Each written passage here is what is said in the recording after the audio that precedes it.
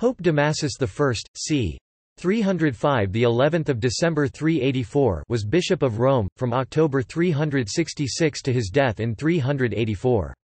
He presided over the Council of Rome of 382 that determined the canon or official list of sacred scripture. He spoke out against major heresies in the Church including Apollinarianism and Macedonianism and encouraged production of the Vulgate Bible with his support for Saint Jerome. He helped reconcile the relations between the Church of Rome and the Church of Antioch, and encouraged the veneration of martyrs. As well as various prose letters and other pieces, Damasus was the author of Latin verse which modern scholars find lame and frigid.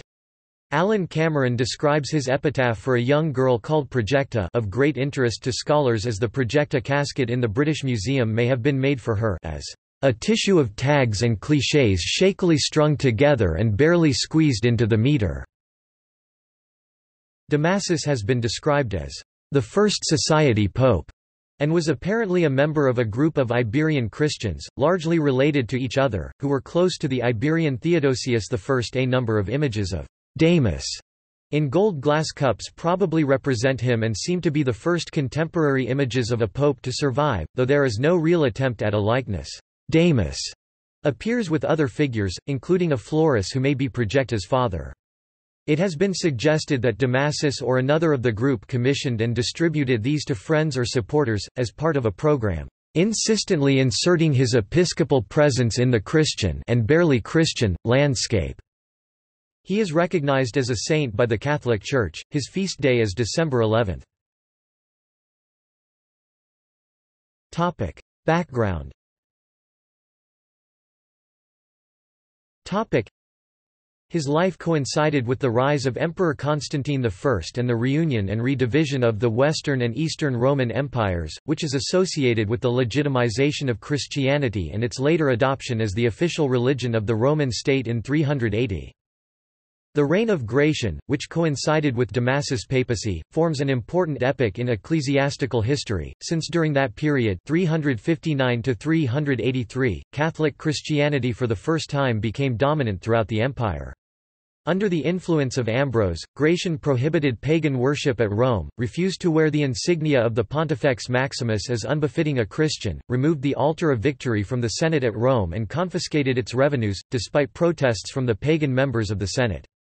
Emperor Gratian also forbade legacies of real property to the Vestals and abolished other privileges belonging to them and to the pontiffs. Early life.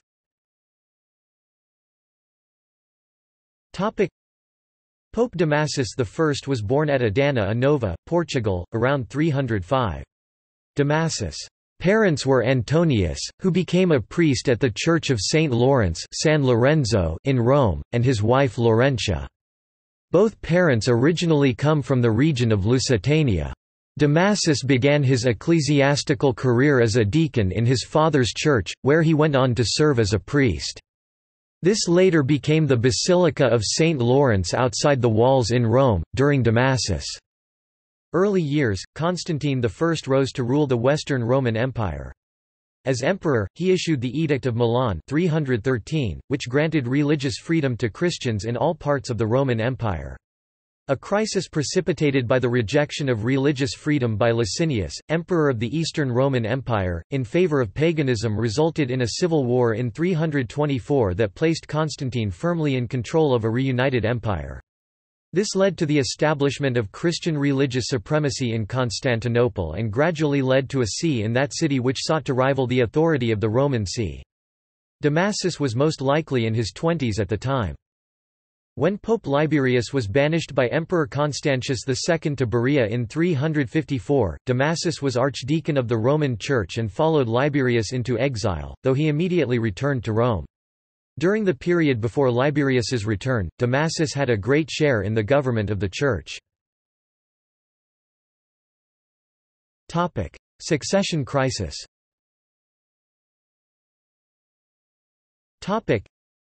In the early Church, bishops were customarily elected by the clergy and the people of the diocese.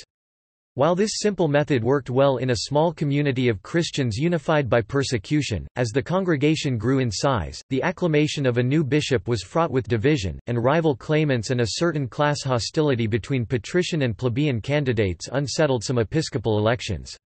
At the same time, 4th-century emperors expected each new pope-elect to be presented to them for approval, which sometimes led to state domination of the Church's internal affairs.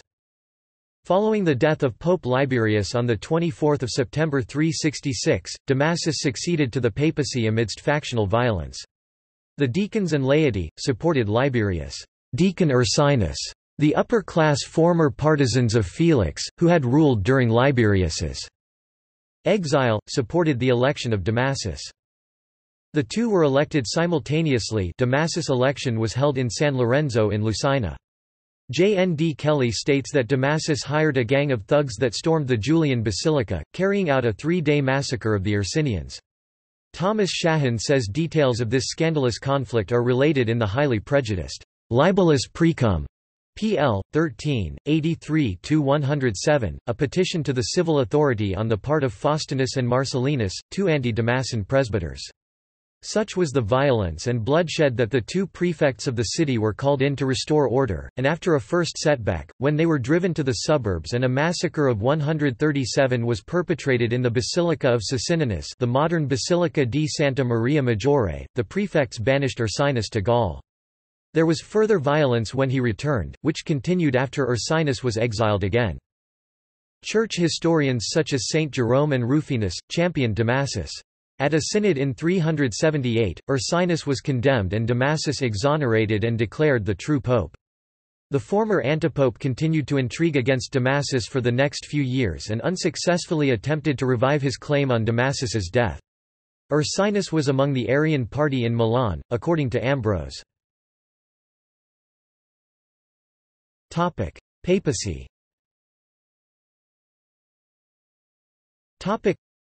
Damasus faced accusations of murder and adultery with a married woman in his early years as pope.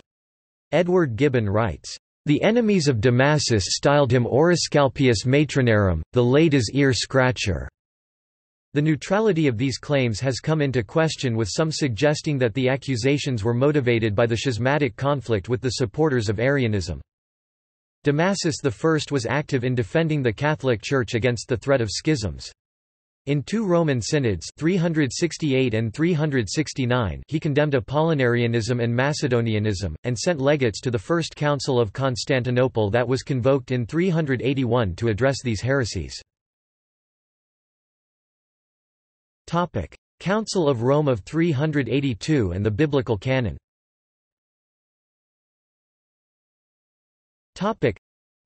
One of the important works of Pope Damasus was to preside in the Council of Rome of 382 that determined the canon or official list of sacred scripture.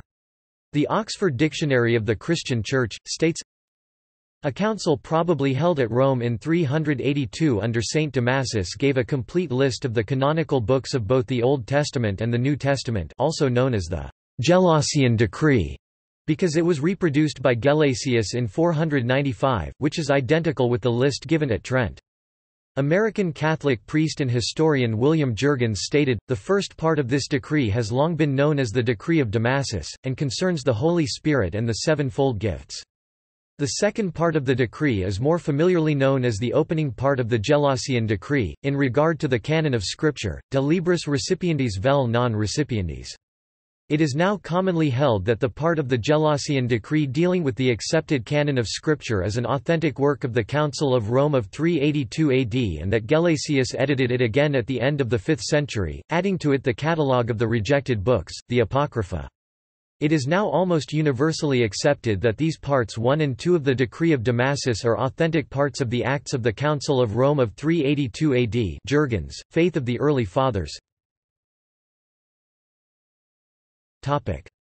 Saint Jerome, the Vulgate and the Canon. Pope Damasus appointed Saint Jerome as his confidential secretary. Invited to Rome originally to a synod of 382 convened to end the Schism of Antioch, he made himself indispensable to the pope, and took a prominent place in his councils. Jerome spent 3 years 382 to 385 in Rome in close intercourse with Pope Damasus and the leading Christians. Writing in 409, Jerome remarked, "A great many years ago when I was helping Damasus, Bishop of Rome with his ecclesiastical correspondence, and writing his answers to the questions referred to him by the councils of the East and West." In order to put an end to the marked divergences in the Western texts of that period, Damasus encouraged the highly respected scholar Jerome to revise the available Old Latin versions of the Bible into a more accurate Latin on the basis of the Greek New Testament and the Septuagint, resulting in the Vulgate. According to Protestant biblical scholar, F.F. Bruce, the commissioning of the Vulgate was a key moment in fixing the biblical canon in the West. Jerome devoted a very brief notice to Damasus in his De Viris Illustribus, written after Damasus' death. He had a fine talent for making verses and published many brief works in heroic meter. He died in the reign of the Emperor Theodosius at the age of almost 80. Letter of Jerome to Damasus. The letters from Jerome to Damasus are examples of the primacy of the See of Peter. Yet, though your greatness terrifies me, your kindness attracts me. From the priest I demand the safe keeping of the victim, from the shepherd the protection due to the sheep.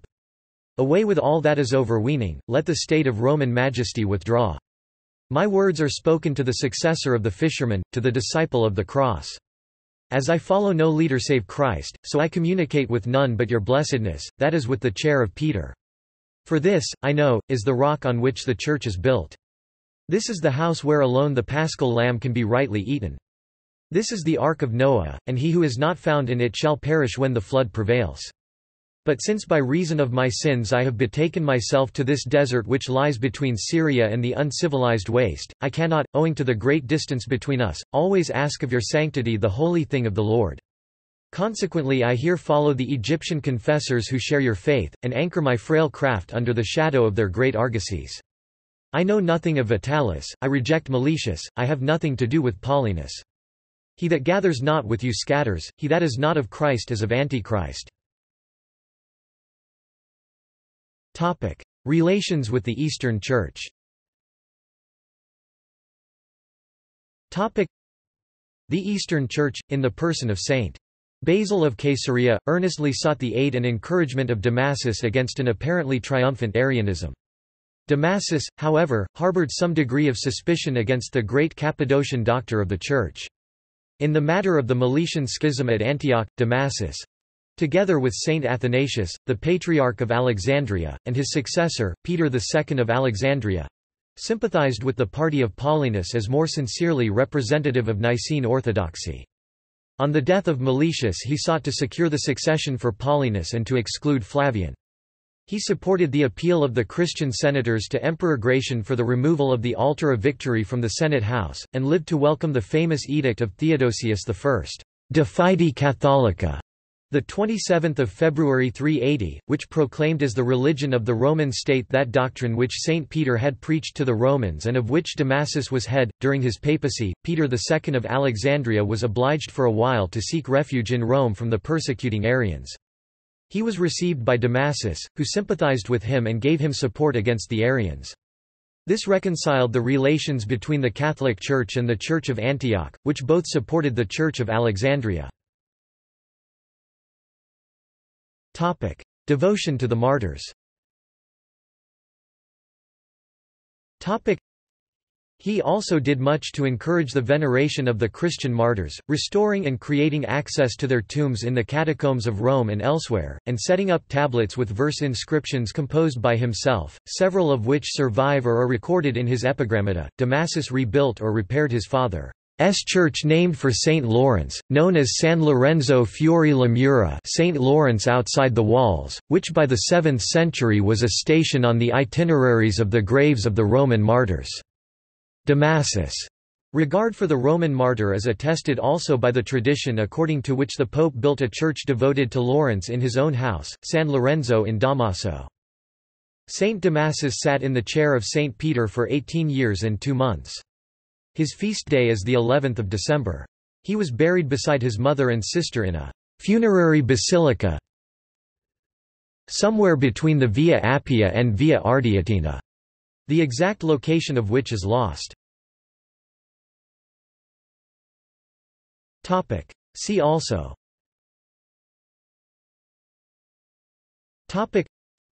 List of popes, List of Catholic saints. References.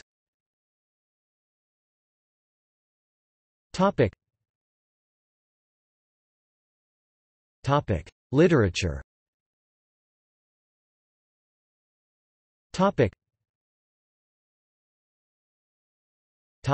External links.